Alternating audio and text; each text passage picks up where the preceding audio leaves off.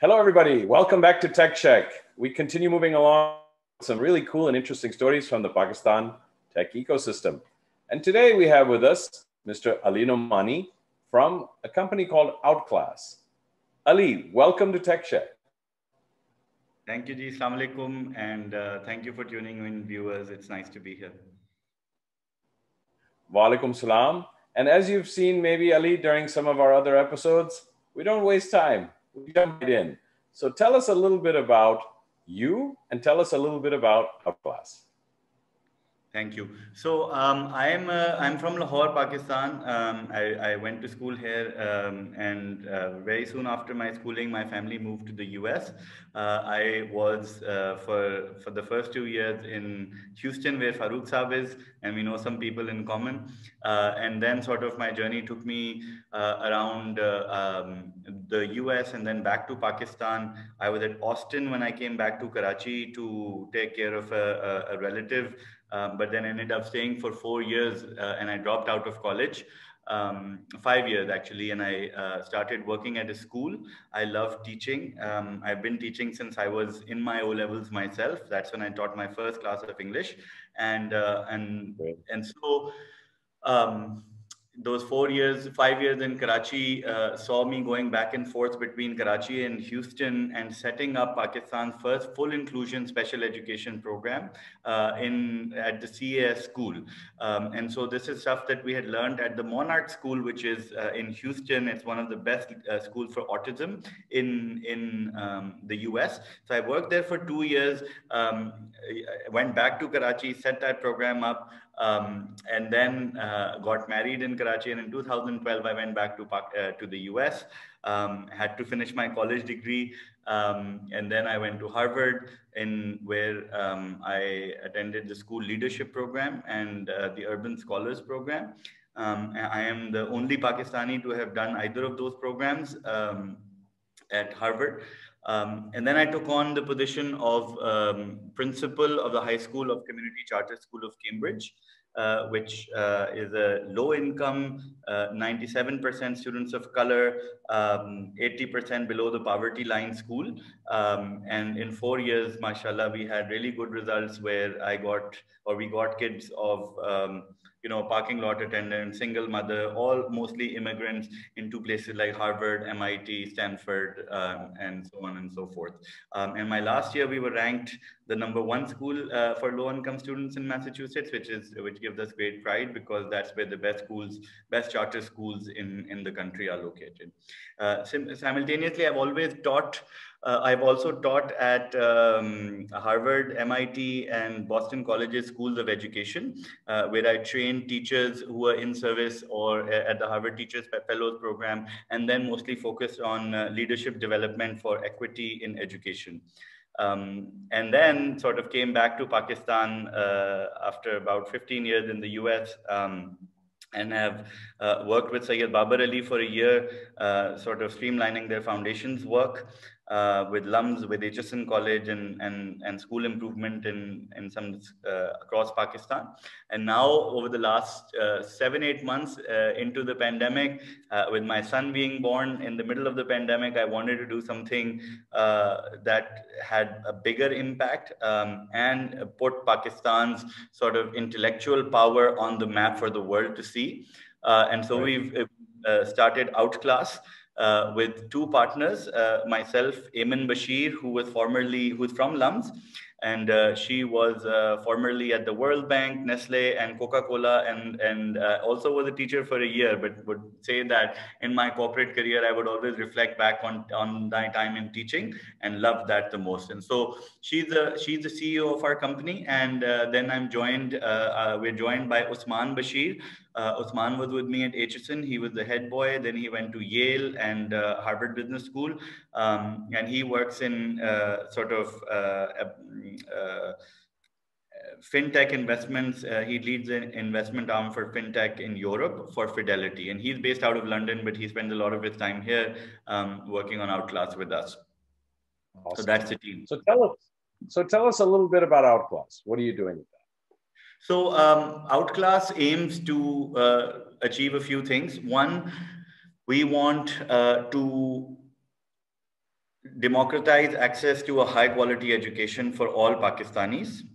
And then we want to also uh, you show high quality Pakistani teachers as teaching students across the world. And so for this, what we've done is we've partnered with some of the best Pakistani qualified around the world.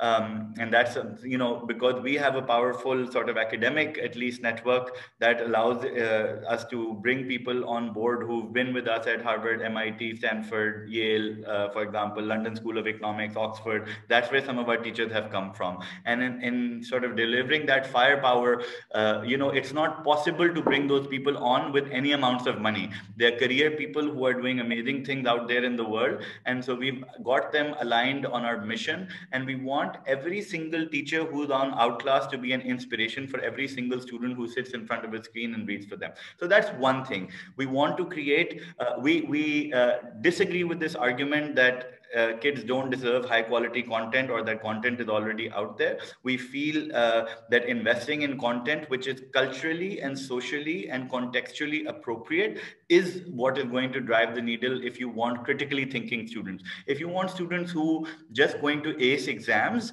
I think then just giving them a lot of MCQs with these name brand teachers who've cracked the code on how to take the exam, like that's the way you would go. But Outclass has tried to steer away from that.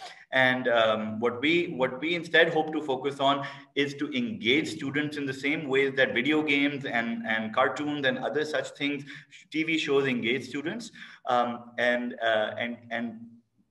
whether they're learning actively or passively, they're absorbing content in a way that is going to stay with them beyond just that exam.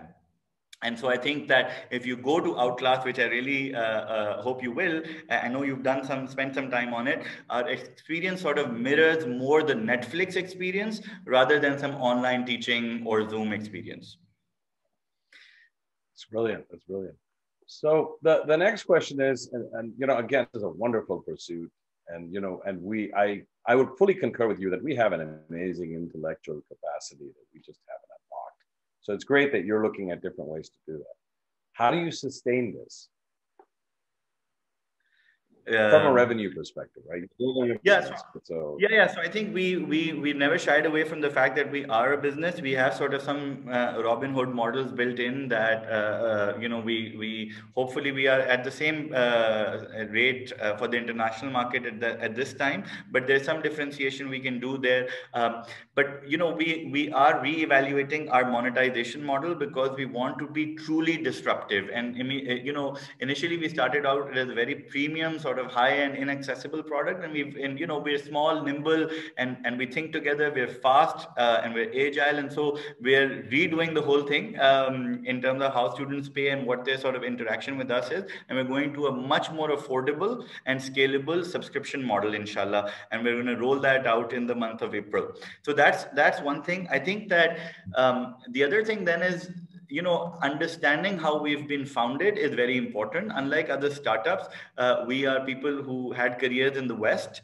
And that means that, we've come back to Pakistan at the age where people come back to their country, and they bring with them savings that they invest in houses and plots and all of that. We have not done that. So that's the security that we've created in service of this mission. And we invite people from the diaspora to join us and see sort of where they can support this work, because there is a lot. We already feel very lucky, that the Park Launch folks and others have reached out and given us a lot of support. And we have specific asks as well that we invite people to join us with and support us with. Awesome. And what are some of those asks? Yeah, so I think the one thing that I didn't say before, another one of our missions in Pakistan is to move the quality of education forward. For that, we see 4 main levers. The first is to make mathematics free across Pakistan. I think mathematics is the future of all careers, whether it's computing, artificial intelligence, or anything sort of that's going to lead the way for human thinkings. I think the next step up from that, and we've already done that, we have a world topper mathematician who has a BSc degree from Yale and a math degree, MBA from Harvard, who's agreed to teach this course and make it free for whoever wants it. And that's sort of 4th grade all the way through 11th grade and some advanced math there. And we've have about 1,000 students already studying that one course, and we're just getting started. We're 2.5 months in. And so we hope that hundreds of thousands and then millions of Pakistani students will one day take that course in many languages. Similarly, we believe that the next step up from that is computer coding. If you can learn math and coding, I think you become language independent in the economy of the future, and you are able to process information and present it logically in a way that currently Pakistani students really struggle to do. So you want to build math, coding, English language access, and then eventually Mandarin speaking fluency, because I think that for the long-term future of Pakistan, some sort of varied alignment with both English and Mandarin could really help our students and our youth, both sort of economically as well as socially, and with social mobility in the world that's coming towards them. So I think for the diaspora, with having these 4 aims, the second one is one with the computer coding language. I believe that we have many people in your network, in our network, or in other sort of networks who just haven't found a platform to come. And if there is someone who's really keen to partner with us on this mission to drive coding to every single child in Pakistan, with the hope that if we can teach 2 to 4 crore children coding at some point, then maybe in 5 to 10 years, we'll have a Bill Gates or an Elon Musk coming out of Pakistan. And a couple of those, we're talking about crores on the influx side. And we believe firmly that a couple of those can really change the trajectory for Pakistan. So that's where we're looking for help. Somebody who wants to take this project for coding and, do it really high quality, like Harvard, Stanford, MIT quality, and partner with us and do it nationwide, and we'll provide all the infrastructural and marketing and other support for it, inshallah. Fantastic. Well, it's great to hear your story, Ali, and I'm very, in some ways, very envious of the passion that you exude and what you left here in the US to go back and pursue that in Pakistan. So kudos to you and the many others, as we term them, Pakistanis, who are going back to do good things. And with that, we've come to the end of our time. I wanted to thank you, Ali, very much for coming on the show. Really appreciate that. And to our audience out there, as you can see, we keep going. We've gone past 60 episodes, and I just continue to discover wonderful companies and people like Ali and Outclass. Please send us your suggestions. We're always looking for those. Also, like, share, and subscribe. That's what keeps us going here. And with that, I bid all of you Allah Hafiz.